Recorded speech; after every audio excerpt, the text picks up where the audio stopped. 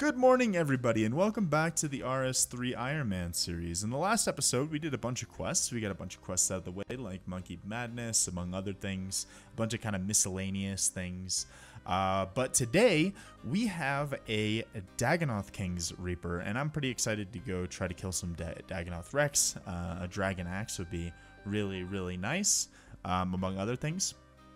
And also, I am up to 66 fishing now, which, as you know, you need 68 to access the fishing guild and deep sea fishing.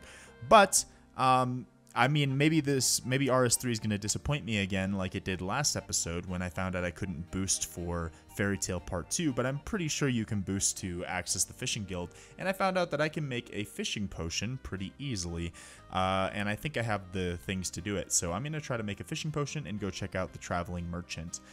Looking at the stock for today, it doesn't look like there's anything particularly interesting, but there is a Dragonkin lamp for 250k, and, well, that's just free XP, or really cheap XP, rather. And also, before we do DKs, I want to go do some player-owned farm updates. Thanks to a commenter on my last video, I'm a little bit more informed on some things I should be doing for that and for beans. So I'm going to go do that as well and try to crank out the beans and unlock the trapper. So yeah, let's get started. Should be an interesting episode. I'm still probably going to get to some questing later on. I still just have a lot of quests that I need to do, but I'm going to break things up a little bit, and we're going to have a little bit more variety in this episode. So I hope you guys enjoy. There is 3 fishing potions. So with those, let's go see if we can check out the deep sea fishing. Alright, so I am waiting to get into the Whirlpool D&D FC. I thought Jagex changed it so that you could have up to 5. Well, apparently it does, but it says it's still full, so it's a pretty popular thing, apparently, to find the Traveling Merchant. But I want to talk about player-owned farms for a little bit because, yeah, somebody in my comments, let me grab their name real quick. Shout out to, where is it? Danny Williams for the tips on player-owned farms. Basically, he was telling me that the medium pen upgrade that I was going for that allows them to breed in medium pens is kind of overrated, and that I should just beeline for the trapper. So I think I'm going to do that. And also, he mentioned that I didn't realize this, but sheep are 30 beans each. Also, chicken eggs are 25. I think this is probably the better route. But sheep are 30 beans each. So what I can do is I can just buy them and breed them up, and yeah, if I buy them and breed them, or not breed them, excuse me, I'm already breeding them, but if I just raise them, even if they go all the way to maturity to like elder, which is less than ideal, like ideally you want to sell them at adolescent, but even if they don't, I can still sell them for a profit at elder. So I can use my breeding pen for breeding, and I can still profit beans from just raising sheep. So I'm going to be doing that for sure. So let's go through these in the medium pen over here. These, why can't, that's weird. Why won't it let me, oh, I have to check them first. Okay. There we go. I don't know if male or female matters. These are all females, but, yeah, we can throw these in here. And, yeah, I should profit beans no matter what. And also I'll feed them up so that they get healthy, because I have like literally like 10,000 of this honeycomb. Yeah, and I'll try to make sure to stop them at adolescence. But you know, I get busy and sometimes I forget about it. But yeah, getting in the trapper is going to be really nice. He also told me that I really want to get Chinchampas. So I was thinking that I should get up my hunter to go farm Chinchampas, but he said that that's pretty unlikely, like that you're going to get them, and the best way is to get them from the trapper since they're pretty common from the trapper. So another reason to get the trapper unlocked. And Chinchampas are pretty cool. I was doing some research because they actually give you Chinchampas, like the throwable range weapons, as a product, which will be really nice. So if we want to do some abyss range training or something, then we can do that. As well as giving a bunch of beans and farming XP and whatnot. So yeah, that's the plan with the player-owned farm right now. Just trying to farm up beans so I can get the trapper and then expand from there, and you know, get more and more biodiversity in here. You know, breeding the cows and everything. So I'm still trying to get into the Whirlpool D&D FC, but I just did my dailies and we got a gift of the Reaper for today. So that is awesome. 233 Reaper points we're up to. So maybe after this DK's task, we can unlock the, the Reaper's Choice that allows us to choose some tasks. So I think that's still going to be good to go for. Everyone's been telling me to save up Hydrixes and whatnot, and I will do that. But I think the Reaper's Choice is going to help us, get more points in the long run. So I think that'll be good to have, especially since like I could really use a Croesus Reaper. I know I was complaining about that a few episodes ago, like constantly doing them, but yeah, those supplies would be really nice, and I haven't done one in a while, and they're the best points that I can do right now. Alright, I still haven't been able to join the FC yet to find a traveling merchant, but let's go check out the deep sea fishing and see what that's all about. The fishing potion did work for me. I'm talking to this guy. I'm not sure if this is the... No, this guy's for Deadliest Catch, right? Wait, can I do this quest? This is a lot of dialogue.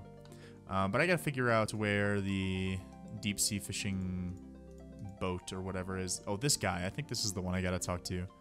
67 hunter, 70 fishing, 70 thieving. No, I can't do that.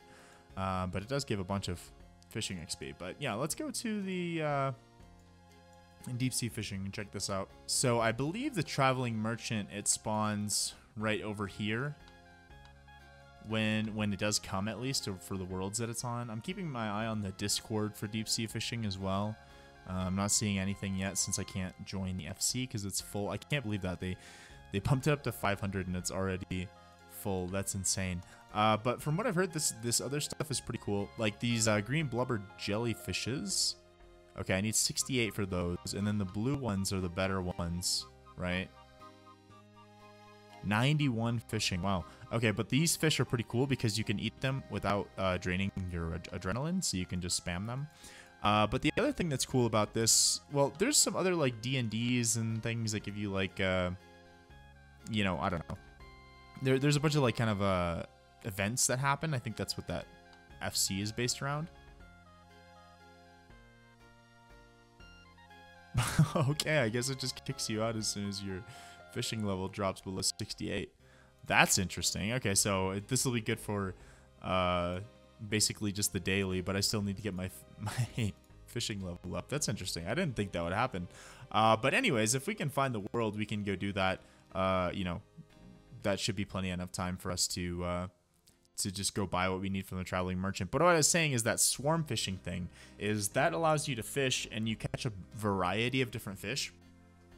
And the fish you catch depends on your fishing level. But you can catch anything like any fish at any level. So it's kind of like the ZMI altar of fishing, to be honest, if that makes sense. So that would be really cool for us to get some high-level food. But also, I think some of these raw high-level fish are required for big game hunter in some way. So that might be a good way to start stacking some of those up. But also, if we get that relic from archaeology at level, I think 99 archaeology, we can do that with pretty low fishing, pretty low cooking, and get a bunch of high level food and a bunch of cooking XP as well, without even having the requirement. But if I look up here, I still, like, once I get to 68, I'm going to put a pause on fishing for a while. I have quite a bit of desert souls and catfish. These should hold me over for quite a bit. Once I get to, I'm almost at 67, so basically one more level. And yeah, that should hold me over for quite a bit. So since I can't get in here, I'll try this again later. But let's go do our DK's task. I think with the instances and stuff, I should be able to get to the safe spot pretty easily in RS3. But we'll see how it goes. There we go. That is our DK's Reaper out of the way. Nothing special this task. We did, however, get a... I took 2 trips. We did, however, get a rock shell helm, which is a new best in slot melee helm for us, actually. But yeah, 10k Slayer XP, 14 Reaper points. That brings us up to... I think we're just shy of that unlock we want. The Reaper's Choice. There we are. Oh my god, we're 3 points short. So tomorrow we can go get that, and from now on we'll be able to have a potential a chance of having a choice for a Reaper assignment, which I think is gonna add up nicely over time. We can pick some good ones, you know, get some good points over time. Okay, so I can feed them flowers, so that's good. And actually, these 2 random cows that I got, I have really good perks on. Virile, higher breeding chance, and sparkling, which is, I believe that gives it a chance of getting the Harlequin cow, which is the, like, shiny one. It's a higher chance, and also it's worth more beans. Let me know if that's worth keeping it in my breeding pair, or if I should just sell it once it grows up for extra beans. But this guy, the virile, helping it breed more is going to be nice. I need a chocolate, vanilla, and strawberry cow, or a shiny cow for the archaeology thing. So this is really cool. I didn't realize that you could, you know, make beans or make a bean profit from just raising animals. I thought that breeding was pretty much the only way to do that. So yeah, that's going to be really nice. It's going to be able to get me, that's going to allow me to farm up beans a lot faster, you know? Boom, I finally got it. I got my dragonkin lamp. I don't think it's really worth buying shattered anima. I mean, maybe when I have a better way of farming GP, but it's kind of a lot of GP. And I believe once I get up there, I can farm it pretty quickly. And if like gift offerings, there's some good things I could get from that. You know what? Screw it. Let's buy one. I don't think it's really worth it, but okay, that definitely wasn't worth it. I got 100 and something K back, so basically it cost me like maybe 150, 200K for a palm sapling. But Dragonkin lamp is, oh, it tells you exactly right there, 8,774 Herblore XP, which I think is what I'd put this on. Yeah, I'd say that definitely makes sense. So something I'd like to get out of the way before we start questing again is I'd like to unlock the Tuska's Wrath ability. I think they nerfed this actually. When I used to play, I thought this was 12,000 that you needed. So I don't think this should take this long or that long, but also this minigame should give me some XP. There's other abilities you can unlock here, but I'm going to get these eventually from doing God Wars and whatnot anyways, and they're not particularly useful to me right now, so I don't think it's really worth my time to go for these. But just through camping Armadillo and Bandos, I'm going to eventually get these anyways, so I'm not going to do that. But I'm going to try this out and crank out Tuska's Wrath, because this is the only place you can get it, and once we start to get into Slayer, it's going to be really necessary. But also it gives me some XP, so might as well. Alright, I did one run. I got 1,000, so I need to do that 4 times. And that took me maybe 25 minutes or so. 20 minutes. So we're looking at maybe an hour, hour and a half, 2 hours tops to get Tuska's Wrath.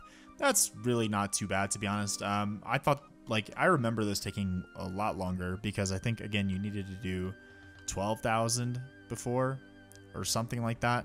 So yeah, taking an hour and a half or so is really not too bad. I'm not going to do another one right now because I need to hit my cache. I still haven't done any caches yet today, so I'm going to wait for that. And but I'll come back to this. 57 divination, 58 divination. We got 2 caches back to back just because I went and grab some lunch after that other one and came back just in time to. It's nice to get those both out of the way. I gotta remember to keep doing that more often because, yeah, actually doing this thing kind of sucks. So that took exactly 1 hour and 20 minutes since, wait, where'd the guy go? Here he is. Because the rounds are exactly 20 minutes and they give me 1,000 points. So now I can unlock the Tuska's Wrath ability. Again, these other ones, honestly, these, like, Devotion is probably the most useful out of all of these in the grand scheme of things, but it's not very useful to me right now, and I think I'm going to get it passively through doing God Wars anyways, so I don't think it's really worth my time. But Tuska's Wrath, if you aren't aware, it's a normal, like, mediocre basic. Actually, I think it's pretty weak. I think it's on, like, similar to, it's barely stronger than Rack. But when you're on Slayer task, it deals 10,000% of your Slayer level as damage to your active Slayer target.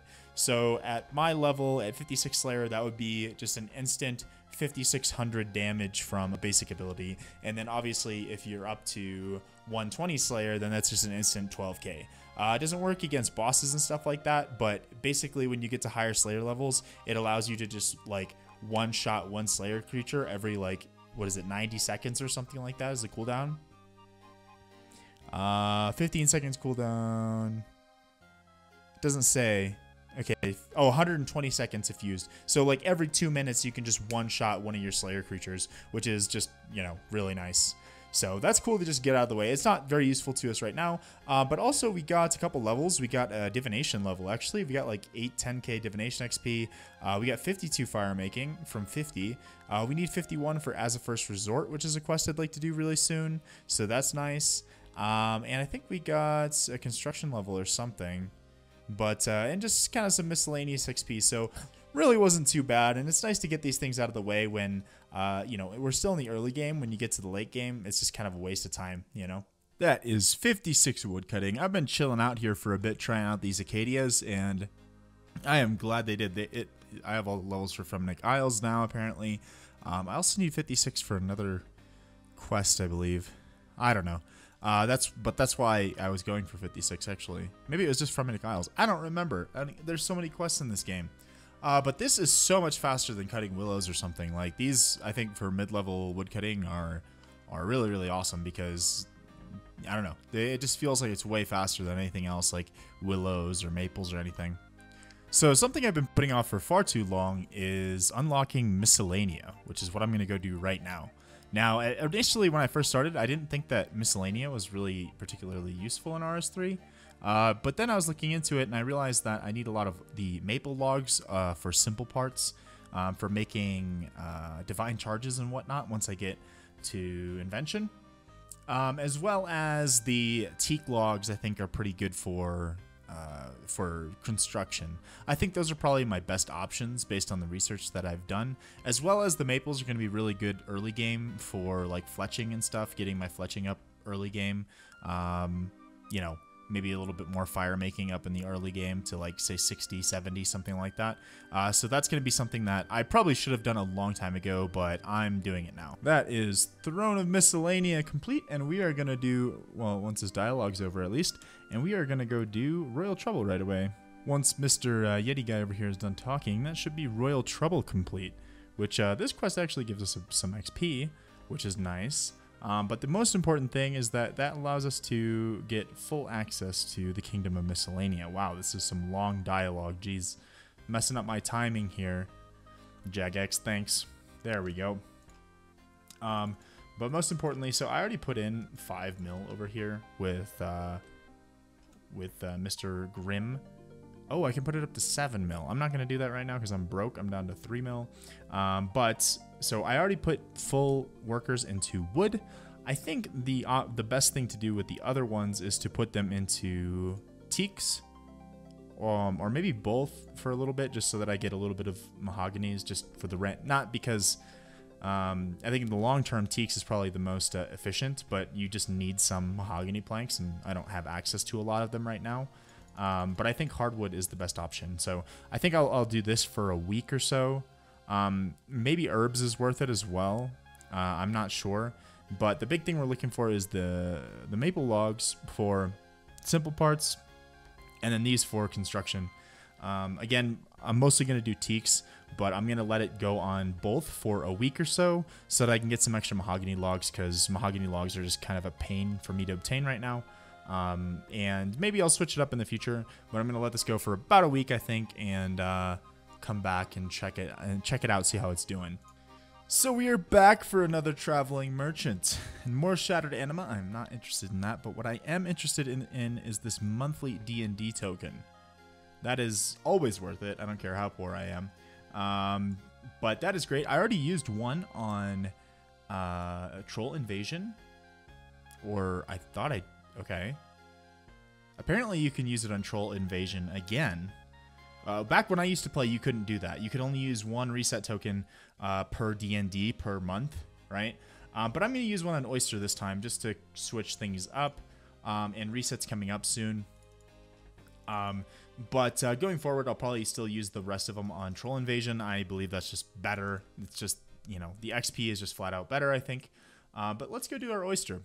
That is 67 fishing, still needs 68, so I don't have to boost to get into that area anymore.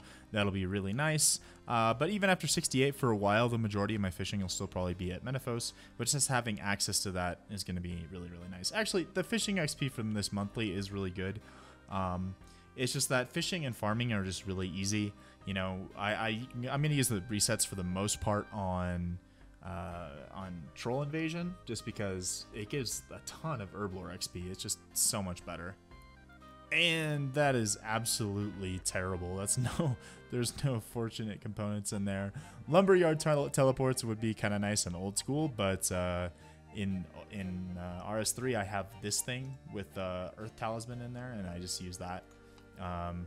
But for some reason I didn't get my thing. Do I have to open it first? Okay, I have to open it before collecting these things, but that's all right. We can get a new oyster in 4 days. It's almost monthly reset time.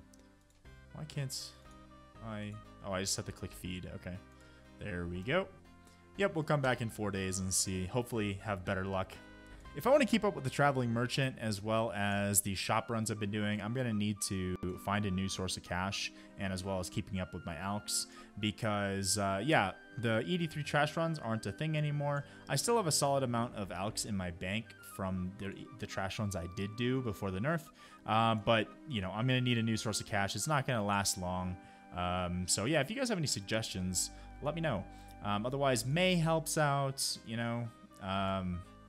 But besides that, I'm kind of at a loss for now. Croesus gives a decent amount of cash, so maybe that's a good option. I'm not sure. All right, here's a quick XP dump for you. Crafting, cooking, and fishing XP, as well as we are going to turn in a bunch of statue pieces and just see what we get. It's kind of satisfying to be able to turn them all in all at once, but, you know, I could really use the XP in a lot of these skills. So, you know, smithing, crafting for sure. I'm not sure if we're going to get any levels, actually, but okay, we got a smithing level after all that was done. Do I have any rocks left? No, okay. So, if we fill this up, looks like we're missing rune crafting, construction, and farming, and we can complete one statue.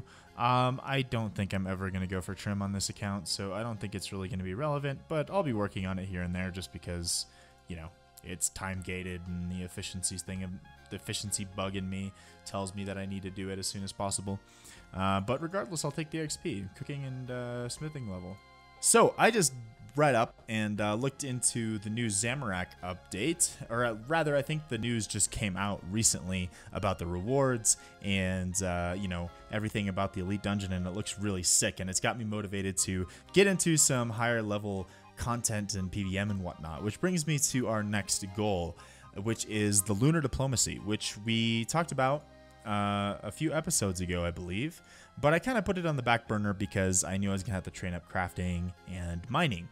But what I'm gonna do is I'm gonna go mine some gem rocks and craft them, or cut them rather, and I think that should get us up about the same time to the level that we need for lunar diplomacy, because lunar diplomacy is going to give me the best armor that I'm going to have for quite some time, probably until I get subjugation from Zamorak, and it's going to enable us to probably go farm some of those God Wars Dungeon 1 bosses. It's level 60 armor, and it's also power armor, so, or it's tier 60 rather, but you only need 40 defense to equip it. It's kind of confusing, but that is going to be really, really great for us. So let's go grind out some mining and some crafting and do the lunar diplomacy. So what I'm going to be doing for a while is just sitting at these uncommon gem rocks.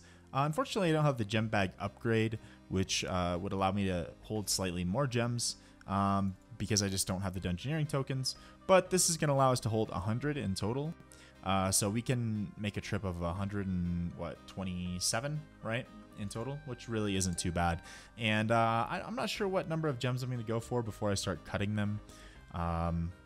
Maybe I'll go for like 2,000 sapphires or something. I don't know. We'll see what happens. If I get to 60 mining, then I'll probably stop too. But we'll see. What? Are you kidding me? I mean, I guess there goes like all my RNG for a while, probably. I'm sorry if anybody's like super dry on this pet. What the hell? I've never been this like lucky on a skilling pet or anything before. Not even on old school. Hold on, let's see if we can pull it up. Okay. These damn scorpions would get out of the way so I can take a look at this guy. What the hell? You have got to be kidding me. Level 58 mining. What are the chances of that? Well, I have been here a while, and I've just been sitting here AFKing, watching some YouTube, and also setting up a Discord server. So yeah, I set up a Discord server for the channel. The link to that will be down in the description, so you should definitely come join and hang out.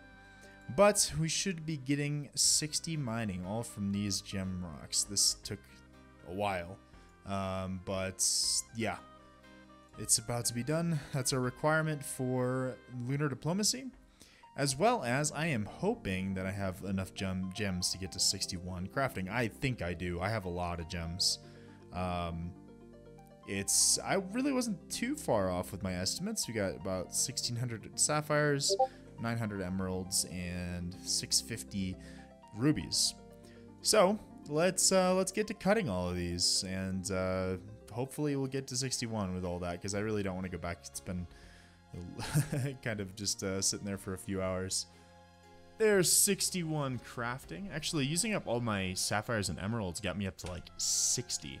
So I'm going to finish cutting these, actually, just because I'm going to need it. Actually, on my list over here for, I believe, the branches of Darkmare, I have 64 crafting.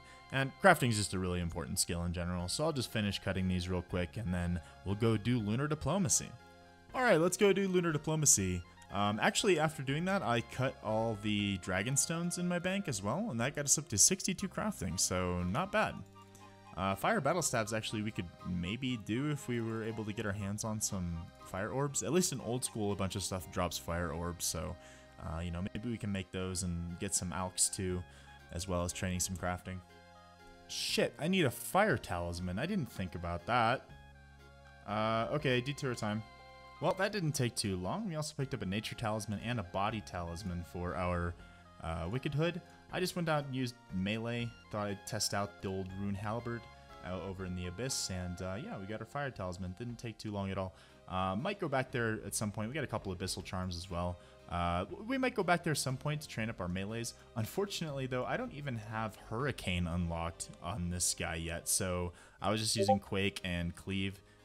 Excuse me for the Discord notifications. I forgot to mute those. But yeah, I only have Quake and Cleave for now. Also, I was wearing my Amulet of Magic. Oops. But yeah, we'll probably do the Abyss for melee training now that ED3 isn't a thing anymore. And hopefully when we can farm up some chins, we might do some low-level range training there as well. We'll see. Well, that was going really smoothly until the very end. The agility race thing, I failed like 3 times. And also I got super unlucky with the underground pass maze thing. I mean, like, look at this maze that I had, right? I got to the end of it like 2 or 3 times and like failed the last jump or guessed the wrong one on the last jump like 3 times. And it takes super long to get through it because the animation's super long. But anyways, that's 5k runecrafting XP, which is really nice. We got 2 runecrafting levels. And also, we get a new set of best gear for us, like or it's best in slot for us right this moment. The ring is the best I have because I don't have anything else. The lunar amulet is quite a bit better than the amulet of magic. Yeah, but this right here is going to be our best magic gear for a while. We add a bunch of damage through the magic bonuses. Like, that is really great. The god cape is still better than the lunar cape.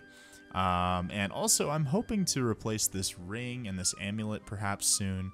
And obviously, the Vanquish is better. I'm not going to use the Lunar Staff for anything other than, like, fairy rings, I guess. But yeah, we'll hang on to it, I suppose. This I can get rid of. I don't need that at all. Yeah, but this was certainly a very productive episode. We got super lucky and got spooned the mining pet. Not my favorite pet in the world, but hey, we'll take it. We've been absolutely getting insane with the pet luck. I don't know if you remember a couple episodes ago, we got spooned the Croesus pet at like 25 KC. Yeah, but we upgraded our armor. This is going to allow us to do a lot of things. It says level 40, but I'm told that this is actually like level 60 power armor. So this is really powerful. Basically until we get subjugation. I know everyone has been talking about the Fremenic armor patches, and I can upgrade the Fremenic armor to level 65, blah, blah, blah. I don't think that's worth it. This is level 60 power. Like, I think pretty soon, honestly, I think we can go grind out some Zami God Wars and maybe get some subjugation. So yeah, I really don't think that step is going to be necessary, going out to grind like Wildy Slayer and stuff like that. You know what I mean? When it's just, 5 tiers, when, I'll be upgrading to subjugation hopefully really soon. So yeah, thanks for watching. This was a great episode. Again, join the Discord. That should be in the comments and in the description. That should be fun, so come hang out. And thanks for watching if you made it this far. I'd really like to use this armor to start getting into more PVM and stuff. Once we get our levels up, maybe get Sunshine next episode. We'll see if I can get 81 magic. But yeah, this should open up a lot of content. And a lot of these things are going to be our best armor for probably a little while, until we get the full subjugation set. So yeah, it was a really fun episode. I'm having a blast, so absolutely leave me a sub. And if you'd like to stick around and join the Discord and have some fun.